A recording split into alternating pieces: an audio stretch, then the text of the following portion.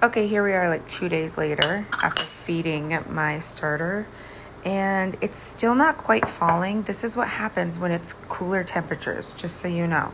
So I'm gonna start my bread. Other things got in the way, so I start with my scale, turn it on. I set my bowl on there and then tear it out, zero it out. There you go. Then I like to put my water in first. Now, I told you I have my little cheat sheet right here when I start my sandwich bread. So I double this, and I don't know. You can see it's messed up. I should probably rewrite it, but I know what it is. So I'm gonna start with 650 grams of warm water. Okay, because it's so cold in my house, I will do warm water, probably a little bit hotter than normal, especially because my metal bowl is gonna be cold. So this will kind of help it. So there I go, just adding a little bit. There you go, 650. I just did a whole thing pouring my starter in here, telling you all sorts of interesting, fun stuff, and I didn't record it. So 250 grams of active bubbly starter. You know it's active and bubbly when it floats. Do you see? That's why I add my water first. I like to put my water in here first. Plus, I don't want all my starter stuck to my bowl when I mix it up, which probably it wouldn't, but whatever. I want it floating in the water. And then what I do is I take it off, and you can see I did a little extra. I don't mind if I do a little extra, my starter. And here's what's left in there. I'll scrape that down. I'll probably put it in a new jar and clean it. I take it off my scale to dough whisk it. You can use a fork, but just kind of incorporate it. You see how stretchy that starter is? So good. But what I was saying is 2 days later, because my house is so cold, it slowed how fast it's getting hungry, how fast it rises, and how fast, slowed down how fast it falls. So there we go, it starts. Okay, it kind of looks milky like that. Zero out my scale again. And now I'm gonna add in 24 grams of oil. You can use olive oil. I'm using avocado oil. And there we go. Was not sucking it up. I love this little dispenser, makes it easy. And just watch on the scale till I get to 24. Now this is where you're gonna see why I love using a scale instead of measurements. Have you ever tried to measure honey and try and scrape it all out of the tablespoon or whatever? So 24 grams of honey. Again, I don't worry about it being perfect. I just try to get as close as I can, especially because, I'm just trying to, so I'm gonna go over a tiny bit. Well, there we go. That's how it is.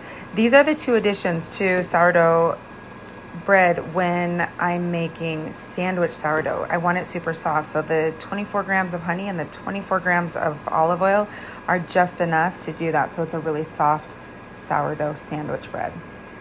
Okay, time to add the flour. I have to add 1,000 grams of flour, and I've got these rad containers that I got during lockdown. I had to buy other flour, but this is bread flour now. It's just Lehigh Roller Mills bread flour. So I just scoop it. Yeah, I have a 1 cup measuring cup in here, but I'm doing it by weight, and you're gonna see especially why in a second.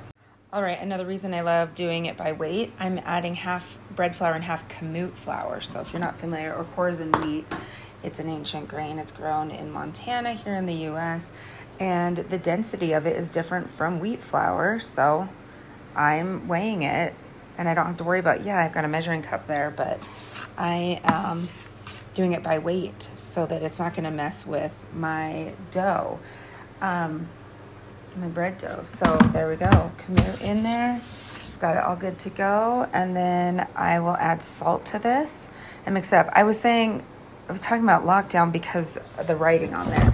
I had gotten whatever I could. So it's not technically all-purpose unbleached flour anymore. It's bread flour, but that's why it says that on there, because I just got what I could, but I made sure it was unbleached. Okay, most of the time when you make sourdough bread, you wait a while after mixing these ingredients together before you add the salt, but this recipe, you add the salt right now, and it's worked for me. Again, I'm gonna do 24 grams. So I just sprinkle it in there. I don't have to get out a measuring spoon. I just sprinkle it in there. Also, this works well for any type of salt. Like I don't always use the same coarsity, or I don't know the right word there, of salt. Sometimes I use powdered salt, and if I measured that with a spoon by volume versus, you know, a fine salt or a coarse salt, it would be a very different amount of salt in there. So love this method. Okay, at this point, a lot of people mix it by hand. I can't quite do that. I will do my stretch and folds by hand, but mixing it by hand is really hard with still some of the lasting effects I have with my hand and my wrist. So I put it on my KitchenAid with the dough hook, and I just start it up. I won't make you listen to it the whole time. There you go.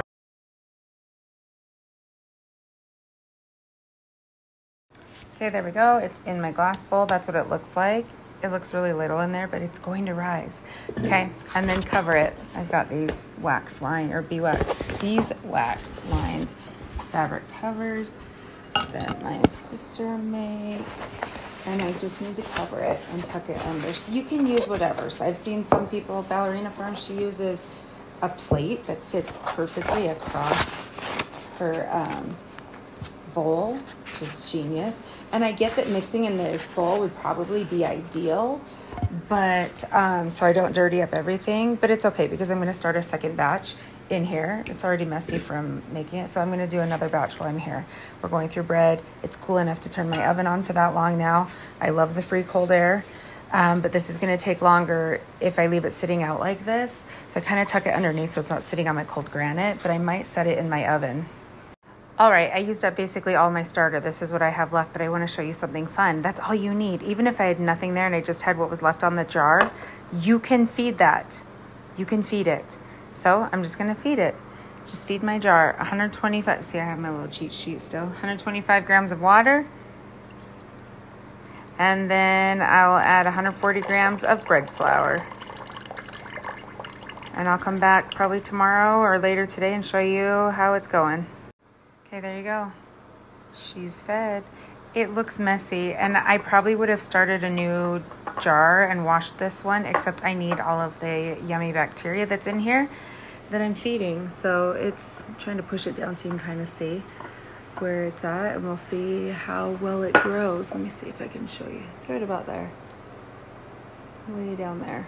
The other thing is, if you have a jar of discard in the fridge, which I have, you could add a little bit of your old unfed discard and just feed it. Discard is just unfed starter. So lots of options there. I keep a jar in my fridge of discard, and I could pull some from that. I haven't fed it in months. It's just been chilling in the fridge.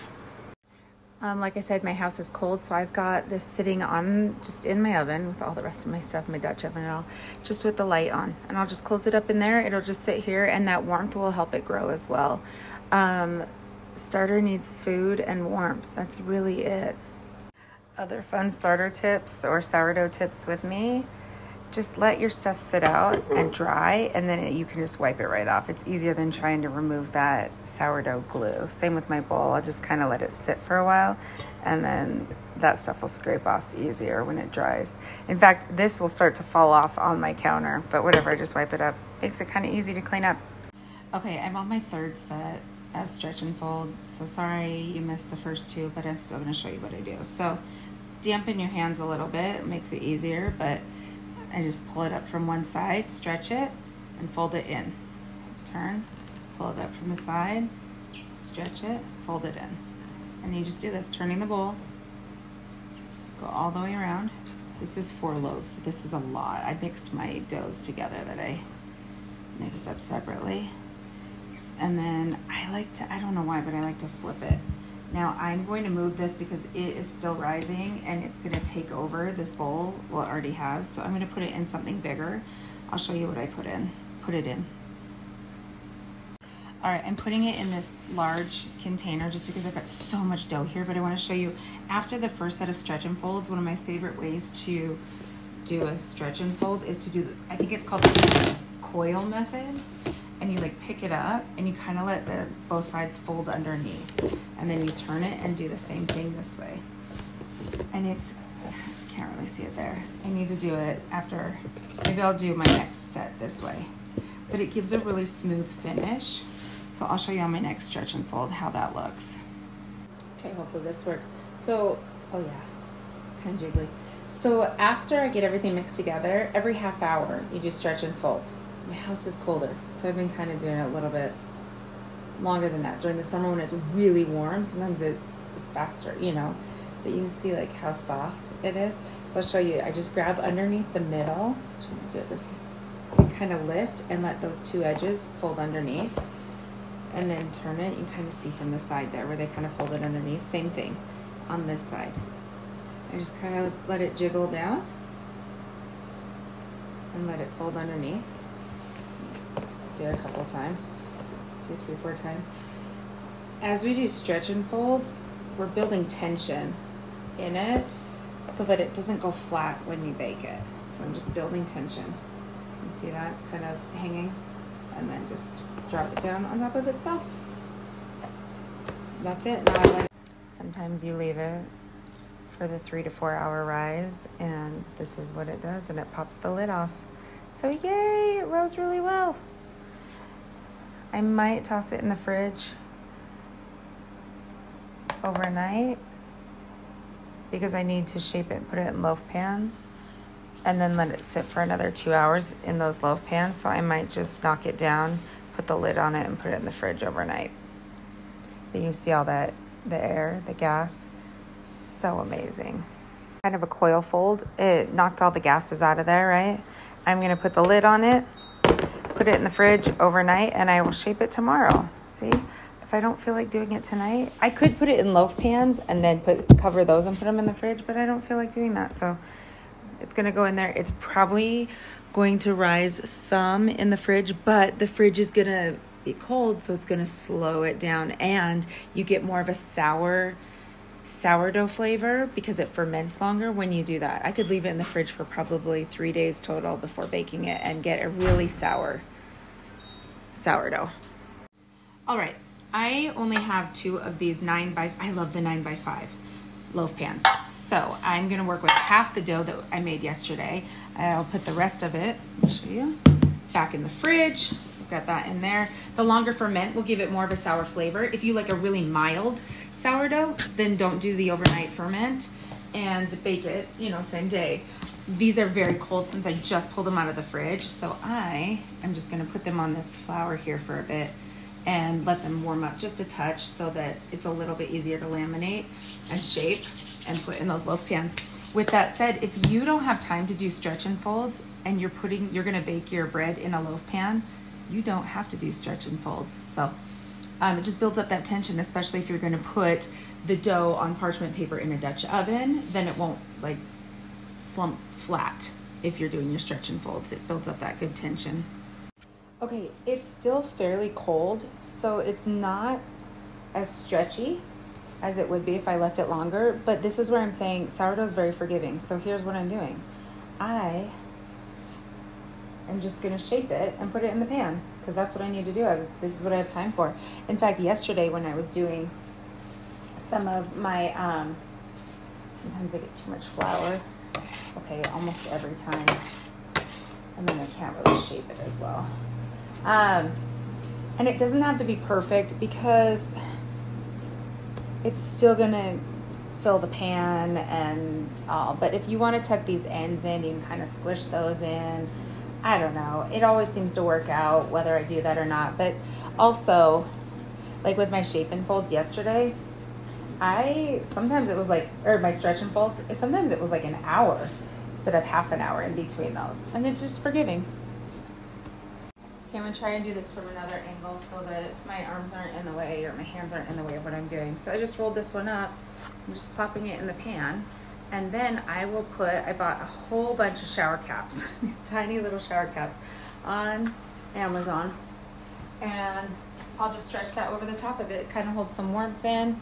And there you go, it's gonna fill the pan. So I'm gonna leave it for about 2 hours until it fills the pan. All right, so these they come like this. You just stretch it, and it's a shower cap. And I just put it over top, and I'll just let it sit somewhere. I kind of lift it. I like to lift it up a little bit so it's not stuck to it. But anyway, there you go. It's more forgiving, especially if you're putting it in a loaf pan, like I said. If you're shaping it to make an artisan loaf, then you have to spend a little more time shaping it so that it's the shape you want, so it'll sit in the middle of the pan, so it'll sit in your proofing basket, but also it's going to sit in your proofing basket, which is also going to help give it some shape too. So I don't want people to be as scared as I was about sourdough. That's why I'm sharing everything I am. I don't love the shape this came out to, the first one I was working on, so I'm going to do it again. I'll just pull it apart and reshape it. Okay, they are ready to go in the oven. See how they've filled the pans. Had I spent more time shaping them, they'd be smoother on top, but I'm not that picky. So, and with sandwich bread, you don't have to score them.